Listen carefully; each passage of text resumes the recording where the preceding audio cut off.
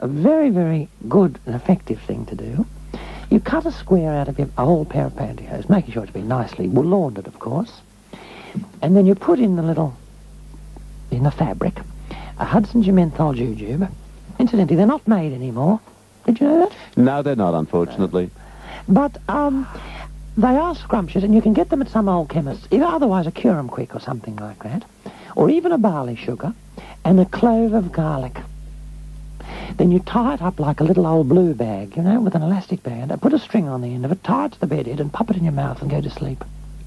And so what happens? The string will prevent you from swallowing the pantyhose suck, and it just lies in your mouth all night. And it does the trick? Oh, it does the trick, yes. The garlic has special trace elements and properties.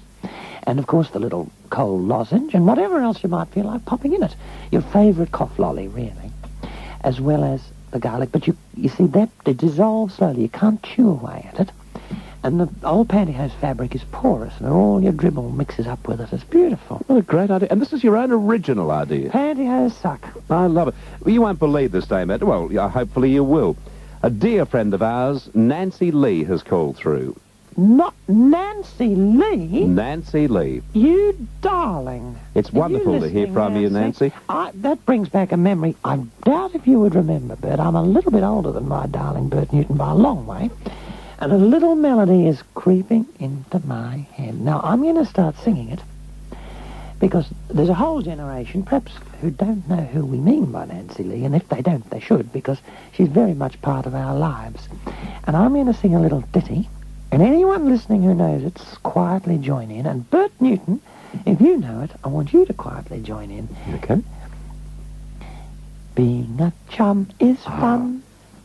That is why I'm one. You know it.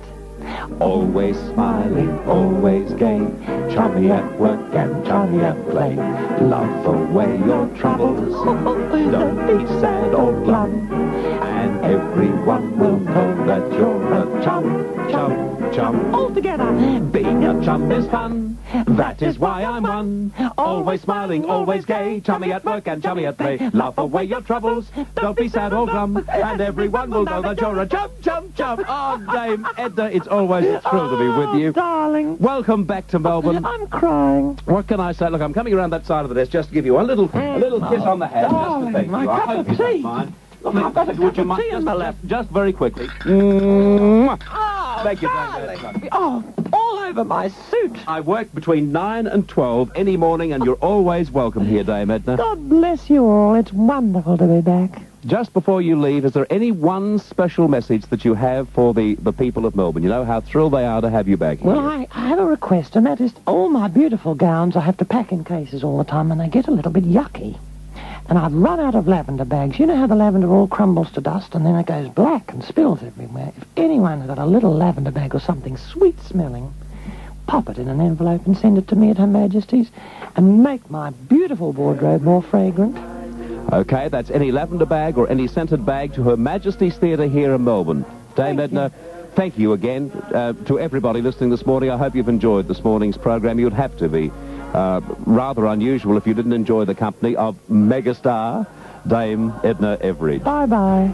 To our sickies and to our friends at Peter McCallum, we're thinking of you. Until tomorrow at 9 o'clock, have a lovely day. If you're having a bet, I hope that you back a winner. Goodbye, everybody. Everything I do,